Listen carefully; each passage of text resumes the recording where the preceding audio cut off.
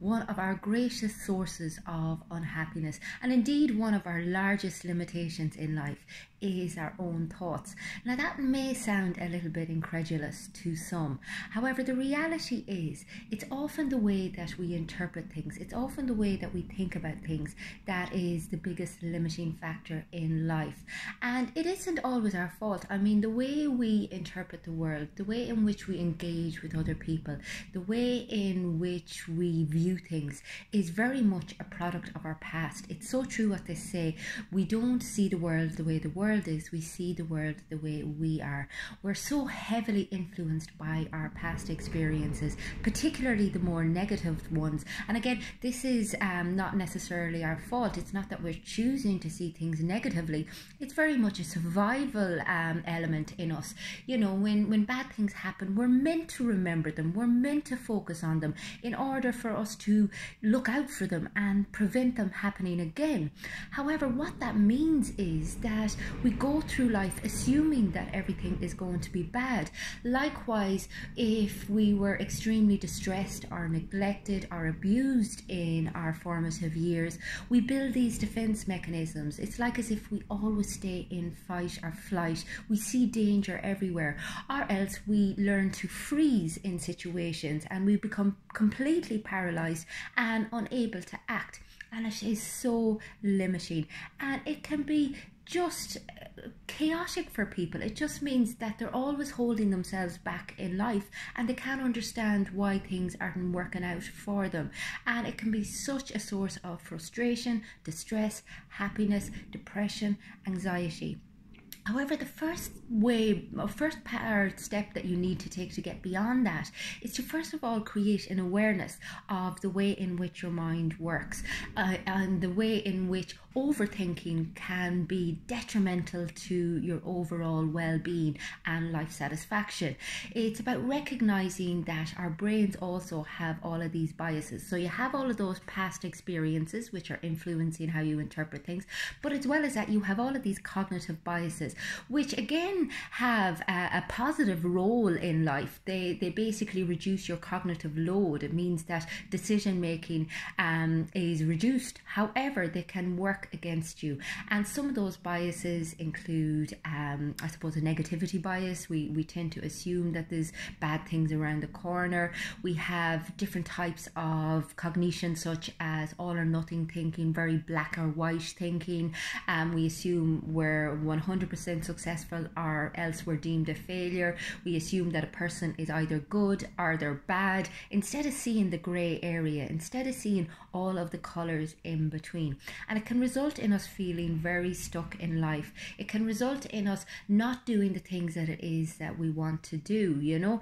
And when we look at life, we have to be able to start small. It's okay to dream big, but you have to realize that starting small is important when it comes to implementing change in your life. And this can be really frustrating for people because of those biases. They just feel, well, if I can't be good at something straight away, or if I can't complete something to perfection, there's no point in me doing it at all. You know, if I can't do a full hour in the gym, there's no point in me doing 15 minutes. And this sort of mindset is really, really limiting, and it's a narrative that we really have to get a hold of because it can keep us feeling very stuck.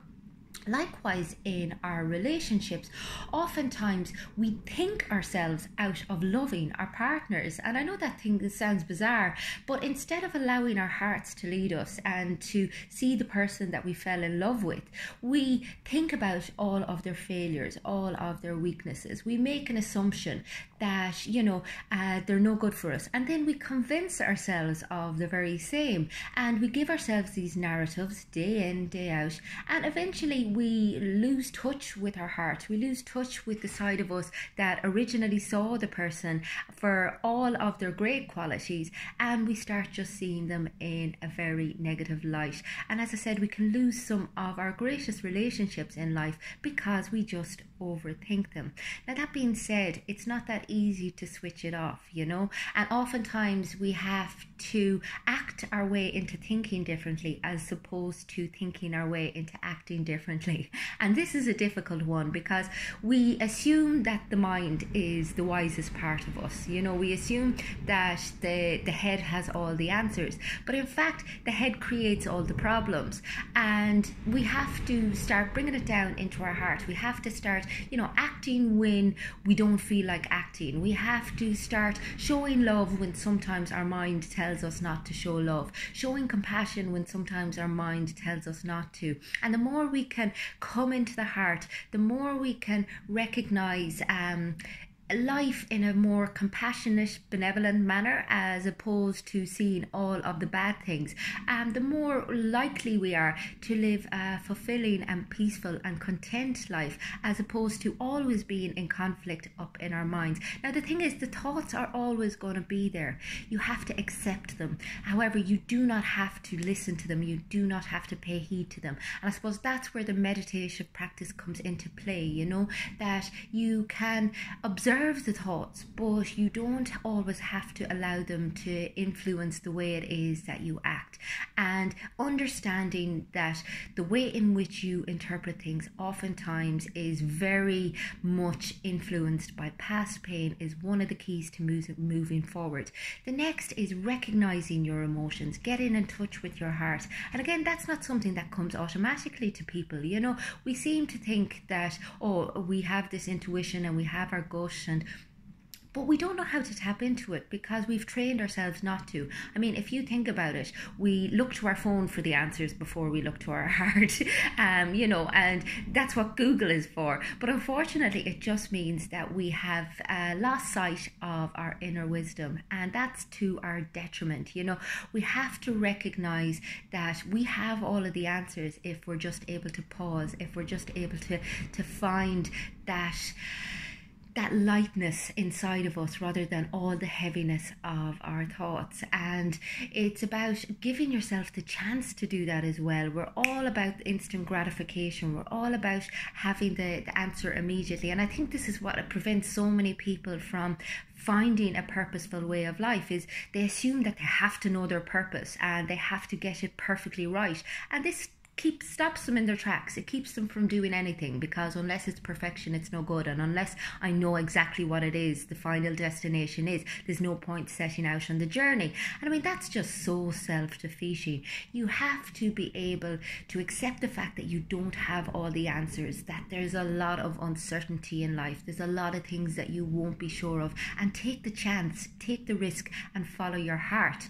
And I suppose life is always going to be tough, you know, and was it Saint Augustine that said that, you know, you don't pray for a lighter load, you pray for stronger shoulders.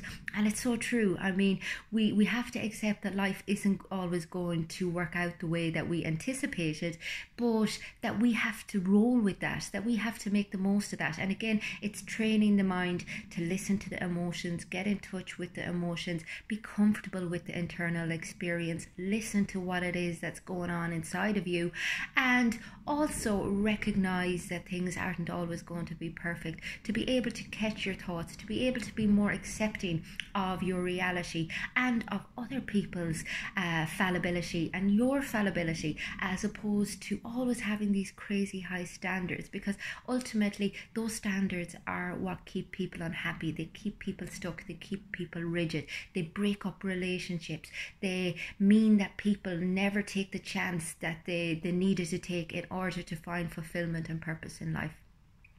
So it's about sometimes doing things without overthinking them, and realizing that what sounds like a voice of reason is often a voice that is just holding you back from all of the potential joy in your life. If this is something that you are interested in learning more about, get in touch with me on my website. It's fundamentals.ie.